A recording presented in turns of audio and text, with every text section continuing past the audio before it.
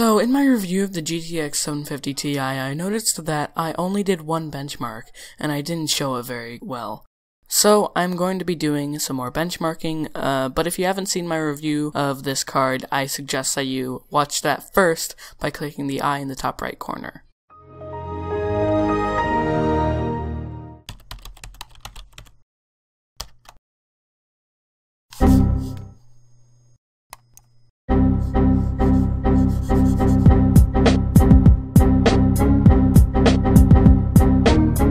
Protect your eyes and protect your wallet with no-scope gaming glasses, available in a large array of styles and colors for half the price of Gunner Optics. Check out the link in the video description to learn more.